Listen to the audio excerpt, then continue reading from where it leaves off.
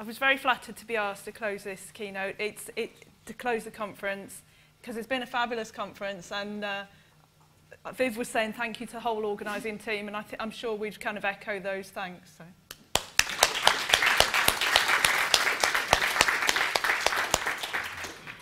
So giving a closing keynote is always a bit tricky because people keep mentioning the things that you're going to say in all of the talks, and you're thinking, oh no, strike that. So I'm not left with many things to say that many of the other speakers have not already said themselves.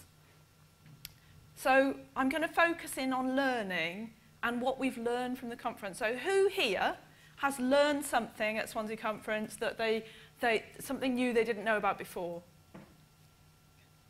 Right, there's loads of new stuff that we've heard about and want to read about and try out when we get back. Here were a few things that I was thinking about. So there's things like TDD has been talked about a lot, and the rules for simple design, connaissance, listening to your types to improve flexibility, the evaluation kata, not making classes public by default, architecturally aligned tests, considering the user experience of your software design, going to Socrates, for example, the one that's happening in Belgium very soon, and making software craftsmanship, this is what Sandro started with, but making software craftsmanship your ideology and embarking on a search of better ways to do things. So these are kind of a whole bunch of new things to try. Now, when you get back to work, you may be expecting some amazing reception where people are like thrilled to hear everything that you've learned about. Yeah, they're kind of really going to be, but sadly, this is not actually what very often happens. So I know it from my point of view. I'm going to get into work tomorrow, and people will have forgotten I've been away, and they were like, weren't you here yesterday? I thought I saw you or something, and really, it's a kind of an anti-climax feeling as you get back to work. But if you are serious about following up on some of the things that you've learned about, you really probably do need to talk to people and get them interested in your ideas. But the thing is that they will all have different worries. And my experience is every single person has a different reason why you can't do things. It would be easy if there was like one reason and you resolve that reason. But it's like people are all different and they have different worries and anxieties. So, you know, you get people who are worried because they don't know how to do a thing. You get people who aren't sure we're allowed to do a thing. We're not sure if we do this new thing, like, for example, we just had a talk about microservices. So but maybe that will wreck our whole product, you know, so that people are worried about things. And then there are always a small cluster of people at work who are just thinking, well, I've just about know what I'm doing now. I don't want to do new things. I just want to be good at the things I'm already doing. And like that thing that you're talking about sounds like hard work. Do we really have time to learn new things? So when you approach when you approach people at work about new ideas, just need to go carefully. And what can really help, and this is my #1 tip for changing things in any organisation, is slow down. Organisation, and I know somebody said this today, organisational change is slow, and it's much slower than you think. There's no rapid conversion overnight. It's just the hard work of like, well, now we've done this, now we're going to do this, and then we're going to do this. And so don't have the expectation that it's all going to be magic and you get back and it's like, boom, by the end of next week you've done the thing. It will take a lot longer for it to stick. And even when it seems like people are doing a thing, they kind of lapse back into their old ways as well. So it doesn't even, you think, oh yeah, success. We are now having coding dojos. And then after a few weeks, people don't go to the coding dojo. And it's like, so don't have high expectations, but then also don't give up. So when people react negatively, sometimes people are like, oh, no, I can't say my idea anymore. I've said it once. I've given up. Keep trying. And what can be really important to understand is to just understand why people are reacting in the way that they react. So try to think about putting yourself in their shoes. So you've been off on a jolly for 2 days. They have not been off on a jolly for 2 days. They have been doing things with less people at work. So they're possibly a bit tired and stressed. And you probably haven't been reading all of your work emails, so you may not be up to speed. So even you might get into work and spend the first little time trying to figure out what was going on. So you're not much help initially. So there are techniques, and in the panel yesterday we talked about developing empathy for others. If you are struggling to think about how to do this, there are actually techniques. So this is a technique which is more a user experience technique, actually, where you try to think about a change from another person's perspective, and it's called empathy maps. You pick a role or a person. In this case, it might be a user, but if you think, you could pick your manager, or you could pick another developer at work and think, okay, so what are they going to think about this idea? And what are the kinds of things they're going to say? If you've worked with people for a long while, you're actually very often quite good at thinking what a certain person will say and what a certain other person will say. And then you have to think about, well, how are you going to respond to those things? And I think that thinking that out a little bit in advance can help you to be more prepared and think about how you explain something to somebody.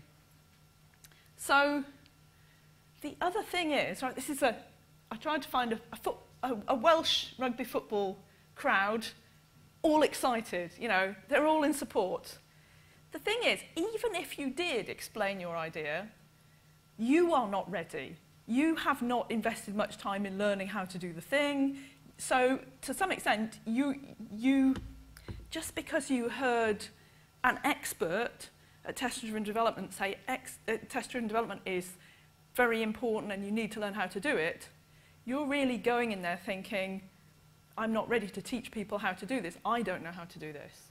So the very first thing you need to do usually is spend some time, your time, learning, reading, so reading books, reading blogs, trying things out. Those are the kinds of things that will make you more of an authority on the topic or the thing that you're encouraging people to do. Because if they did trust that you're an expert when you're not, you could be leading them into trouble. And so it's fair of you to spend more time thinking about how you could, you know, whether this thing that you heard about is actually a good idea anyway. So I work as a coach, and one of the things that I really focus on as a coach is creating conditions for learning. So I'm going to talk a little bit about what I think those conditions for learning are. So, now where's Francie? Francie, you said if anybody had any questions at the end, that they could ask them now. Now, I don't know if you do, but really, if you're going to drive any learning, you have to have questions and curiosity. You have to have things that you don't know about. So questions are a really good start. One thing you could do when you get back from SwanseaCon is you could actually make a list of all the questions. The list of all the things that you still don't know how you're going to solve, and you almost make like a backlog of questions. And then you can sort of say, well, what's the most important thing? Or do these have dependencies between them? Or what do I need to know first? And so having a list of questions that are useful and valuable to solve is a good start for creating this kind of learning environment. The other thing, and that, I was really struggling to find a way to represent this, is what's the main reason why people don't do a lot of learning at work? Can you think? Yeah, maybe time and possibly laziness. But mostly people feel, right, I'm at work, I'm employed to do a job of work, yeah? So I'm being paid to write more code, or I'm being paid to test code, or I'm being paid to write requirements. So it feels like the productive aspect of our work is the thing that we focus on the most. But basically, you can't stay good at a skill if you don't invest time in it and invest time in your skills. So you can't, and it is actually really hard to do all of the learning at home. So who has open source projects that they haven't contributed to for a while? Yeah, it's like you start a thing and then yes, I'm really, really going to do this, and then just everything gets busy at work. So when you get home, you're just like, oh, I'm just going to have to rest. I just want to watch TV or listen to music or go for a run, but you don't want to write code. Now, there will be some people who, and I know some people on our team, they're really well organised, and they have their week and their day structured, so they make time in their day. Like, some people get up very early, and they have time when they write code then. Some people write code late at night. Not looking at Sandra at all. You're the night owl. But the thing is, if it is valuable for a business to have employees and developers who are good at the thing that they do, then it should be possible to create little bits of space in the work week when you invest in that at work. Okay? So where I work, we do that, and there are a bunch of ways that we do it. And again, the secret to this is to do it slowly and in small bites. So you don't say, right, okay, so from now on, we're spending this amount of the week doing this learning. You kind of say, oh, well, we could have these coding dojos, and they'll only take, like an hour once a week. Or we might have some lightning talks, and they might happen every month. And so it feels like little tiny bites of time, but gradually that all adds up until you have an environment where learning is happening. So people do question this and say, well, what's the value? I would just like to hire people who are good at things, and then they can learn in their own time. Has anybody read this book by Daniel Pink called Drive? So it's quite an easy read. It is this is a hardback. Maybe there's a paperback by now. But it's very easy to read. There's also a very good 10-minute video that just summarises it, so you don't have to read it, which I recommend. The thing is that what he's trying to say, or talk about in the book, is that for people who are knowledge workers, basically, which is kind of like in the software industry, the things that drive your motivation are connecting to a bigger purpose, so understanding that what I'm doing makes a difference in the world, the opportunity to improve my skills, so learning is kind of key to that, and also autonomy, the opportunity to choose, have choices, be in control. So those three factors, you can work those into your kind of way that you do learning at work. So you want to make it attractive. Sometimes this is by, we're going to have and we literally have been having this. There's a book club we've been having with the team leads, which has been every other week on a Friday, but there is lunch provided. And providing lunch is some way of saying, but it's not just, because a lot of time when people provide lunch, they go for the lowest possible, here is your pizza from wherever it is. And it's not a very nice or healthy lunch, so we have a healthy lunch. And that makes people feel like, they've made some care to make a nice thing for us.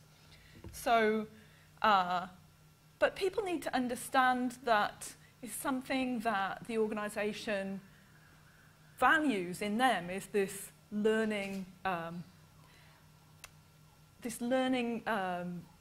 taking an interest in your own personal development.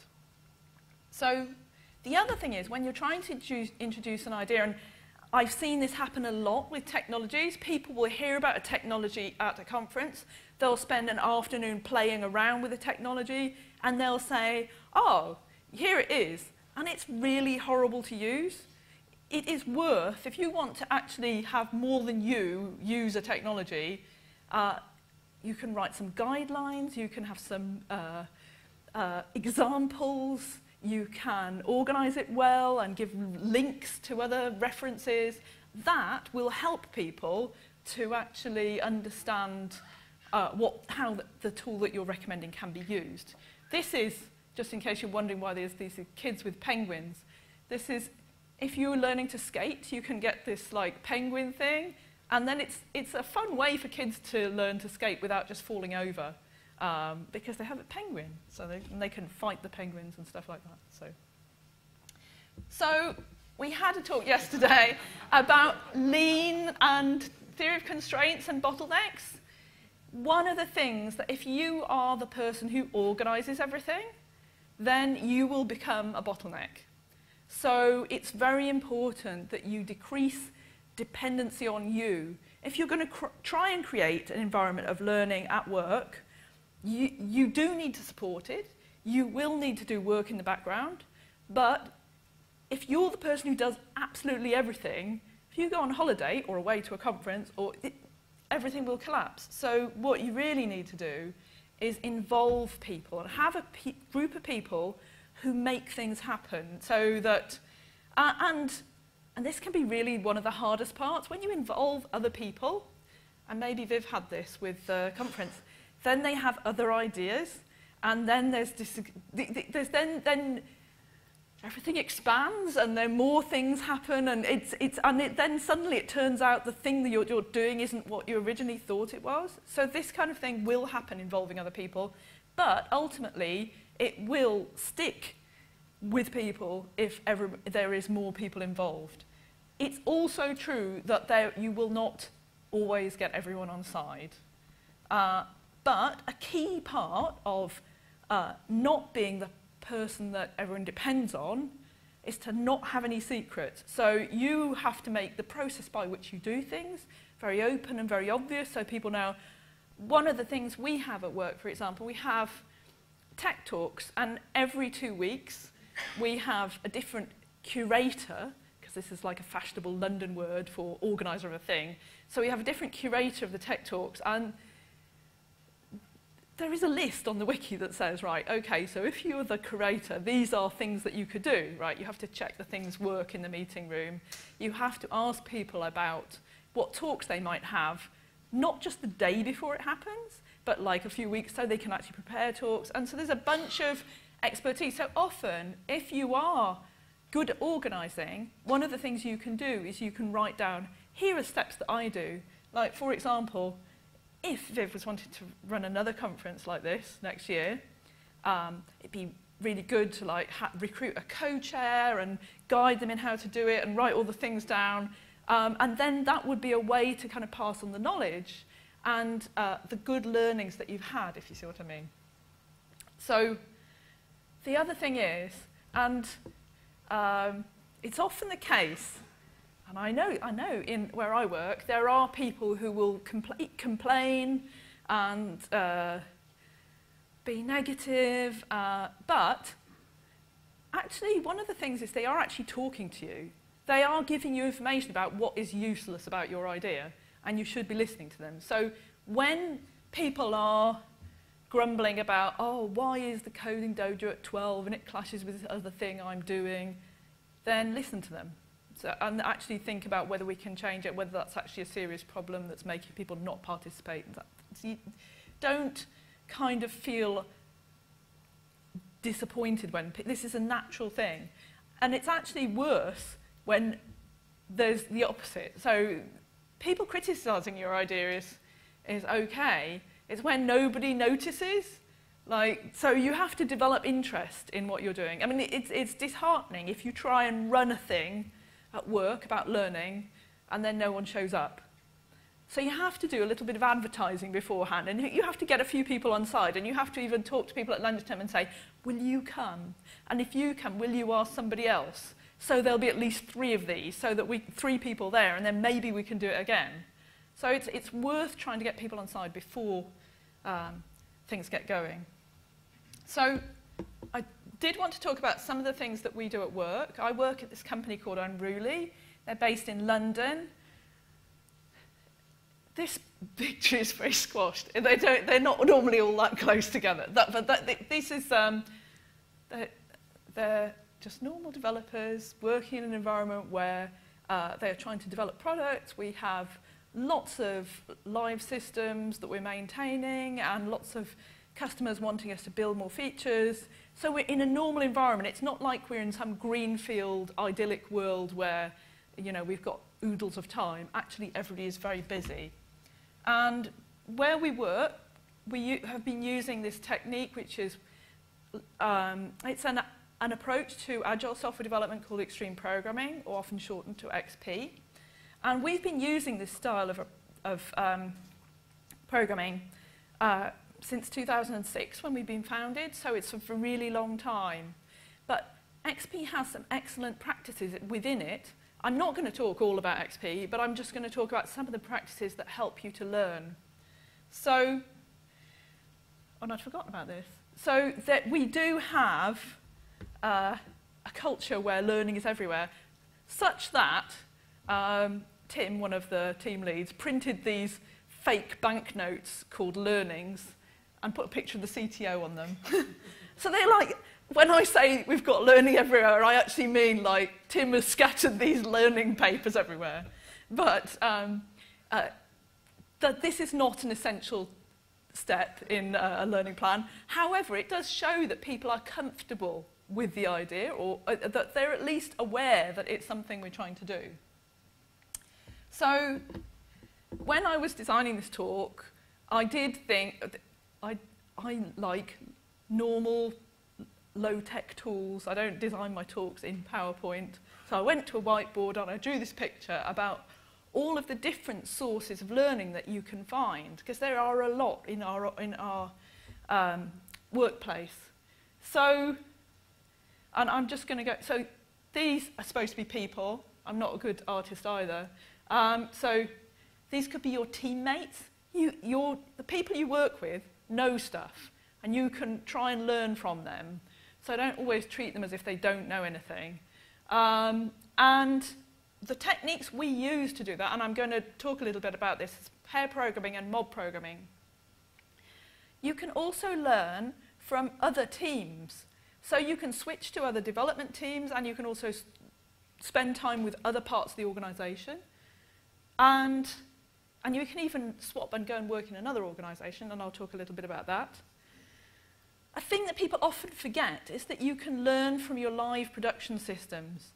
So by monitoring them, you can see what's going on there over time, and that can tell you something about how effective your systems are. And I know it says monkeys there, which you probably can't read. I'm not saying that you've got actual live monkeys, but you can, I think, is it Netflix who have the Chaos Monkey? You can actually do testing in your live systems by replicating bad behaviour. So we actually do some performance tests in our live systems, and that we actually have it set up on a regular basis so that we can make sure that our performance is always working.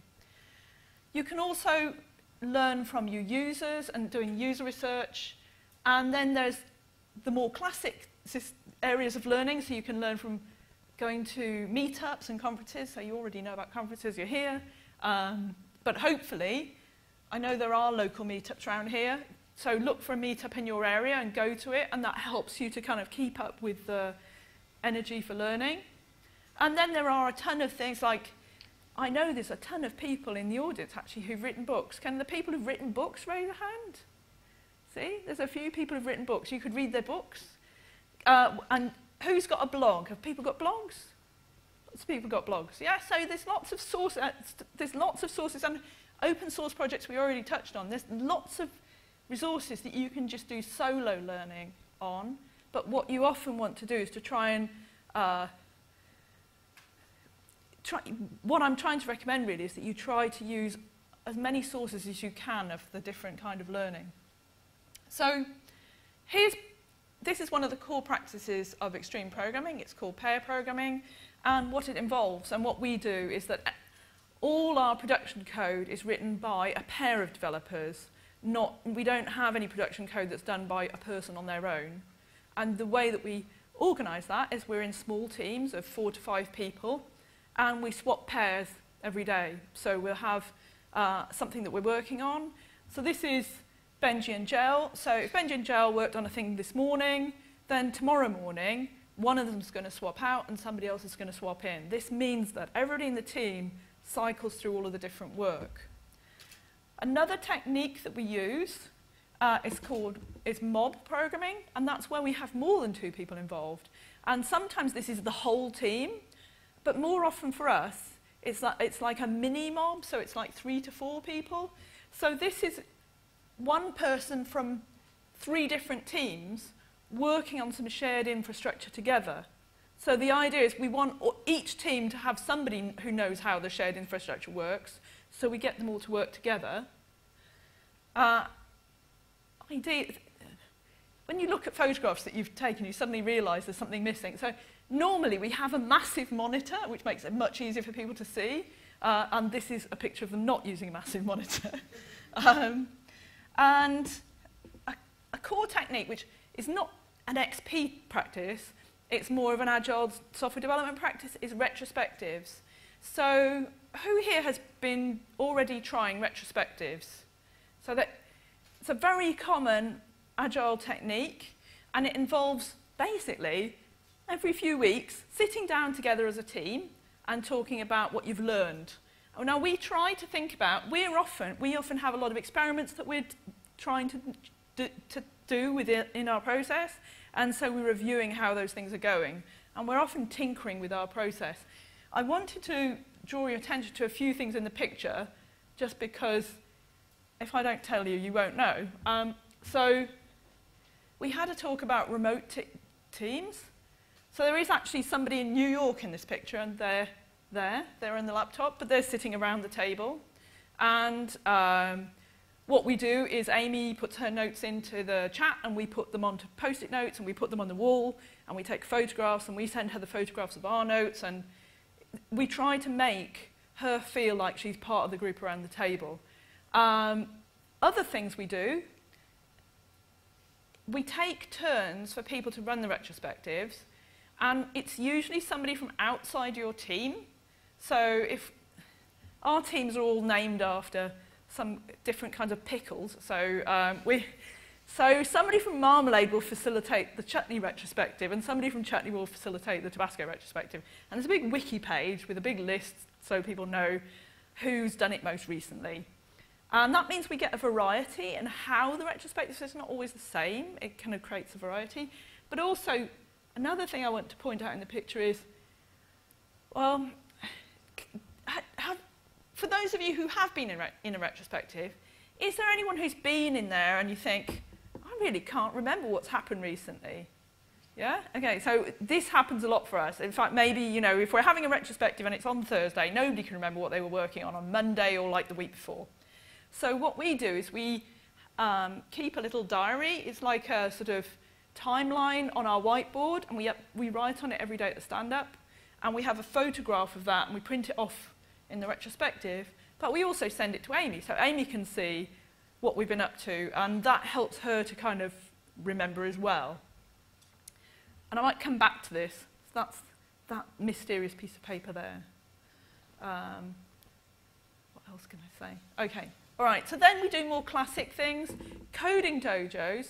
Actually, the technique for coding dojos is very similar to mob programming, where different people take turns to be the person driving at the keyboard.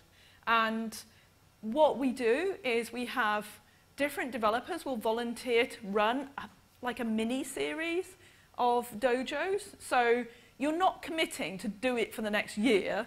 You're normally saying, I will run 3 dojos on ES6, or I will run 3 dojos on Elixir or Ruby or something. So it's not a massive commitment. And then we always make them at the same time every week. And what we do is it's a time where it's close to lunchtime, so people feel like it's an okay point to break in the day.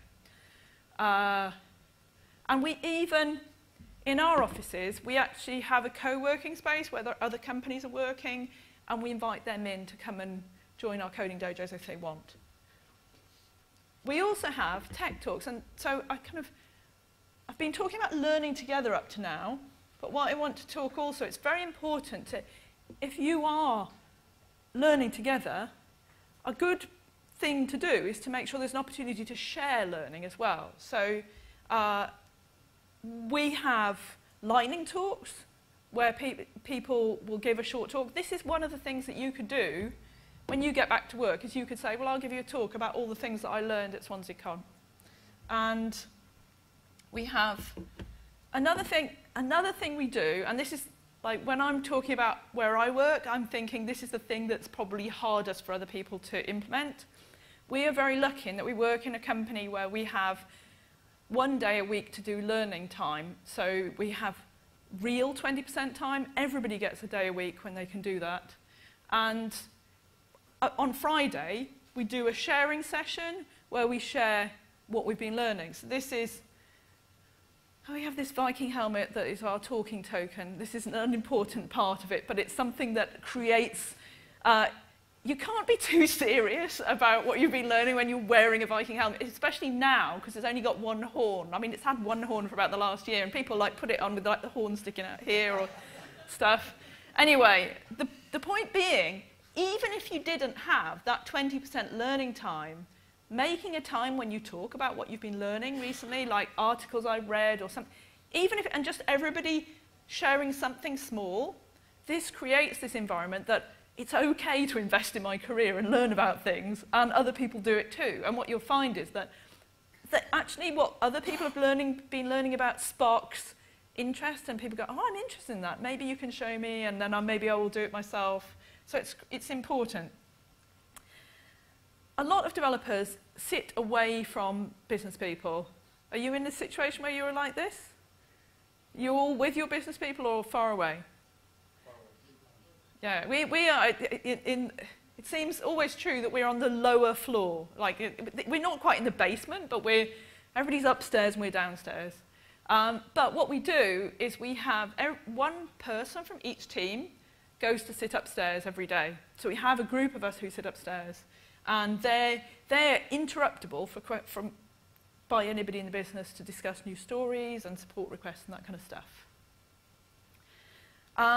We also have, because I was explaining about this co-working space, there is actually a company who make videos, and so sometimes we have strange people in our office, and this is literally Jill being very surprised that there were these people dressed up as Starship Troopers, and so she's asked if she could pose with them.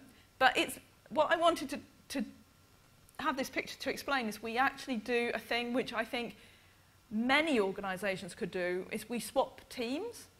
So all our developers, every 3 months they get asked, would you like to work in another team? And it can be like now, in 6 months, or never. And then if you were going to move into another team, which team would it be? And so we just do that survey every 3 months. And then what we try and do is try and move people around, but very slowly, so they get to work on different parts of the code base. And also, and we do have some guys who've never moved team, but the thing is, their team has moved. So basically, they still sit in the same corner of the office, and they still work mainly on the same product, but they now have different people in their team. So they learn from those new people, especially because we do this pair programming. The other thing that we've tried to do is to do swaps between organisations. This would seem to be quite hard to set up.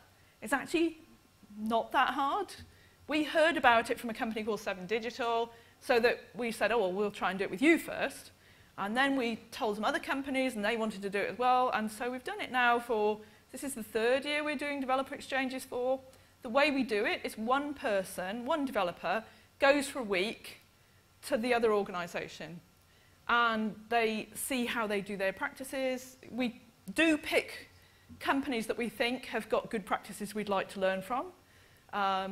So there have been a few people who've said, we'd like to do a dev exchange with you. And we've gone, well, maybe we don't want to learn about PHP or something like that. So And so this person here, this is Tom. He works at a company called Tim Group, and he's spending a week working with us. And at the end of the week, he did a little presentation about what he'd learned from us. And then he went back to where he works and did a presentation to them about all the strange things we do. And then we are going to set up a return visit, which I still need to organise. But we've done it with other companies. So that's a bunch of different ideas of ways that you can learn from other people. There are a few things that I wanted to say about what makes it stick within our organisation. So this is really the most important thing. And it's kind of a cute picture of Arbor and Alex doing a heart shape. But you have to care that things happen. If nobody cares, learning within your organisation quickly dies out. You have to say, oh, is nobody going to the Code Dojo today? Or if there don't seem to be many volunteers for a tech talk, it's like, well, I suppose I could do a tech talk. You need to care about it still being alive and create that momentum, really. So take part, take interest. You don't have to run everything, but participate in it. And then the other thing, which I talked about before, is taking turns. So we do take turns.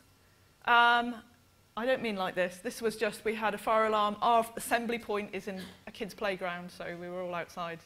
This is not the actual Silicon Milk roundabout. Silicon roundabout. But anyway, the thing is that if it's not just down to one person to make things happen, things keep going more. And actually they are more, you have better ideas because you have a diverse group of people who will think about doing things differently.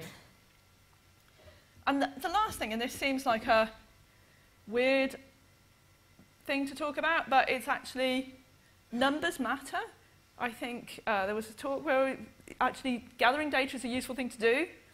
This is how one of our teams collects data about how they spend their time and where the time goes. Each team has a bit of whiteboard that they use to track what's the kind of work that they're doing. And so I will explain this because they call this hieroglyphics, and it is a bit hieroglyphics. But this star shape is like I had my 20% time. This downward stroke is I was working upstairs with the business teams. These circles with 2 dots, I was pairing on a feature. So we can see who's paired with who from this. And then this is kind of supposed to be a hammer and nails. This is our working on our technical debt kind of things. And then there are a few other symbols in there, like there's this pyramid of people. This is a day full of meetings. This is a person who's currently the team lead of that team, and you can see that they've had 3 days of meetings where nobody else did. This kind of thing is research, so researching new features. So the symbols, it doesn't matter. They can be the symbols that suit your team. It represents the type of work that you do. But what you can then do is you can photograph them, print them out, and you can use them in your retrospective when you say, well, do you think we really should be spending so much time doing meetings or whatever it is? So there are just those very simple tools that we use that help us to keep this learning effort going. So I'm going to stop talking about Unruly and where I work, and I'll come back to like being in Wales and being on a lovely evening. So this is over by Rosselli and looking out to Worm's Head, which I went on Sunday evening. And I want you to think about it. As the sun sets on SwanseaCon, I want you to think about what you want to take back.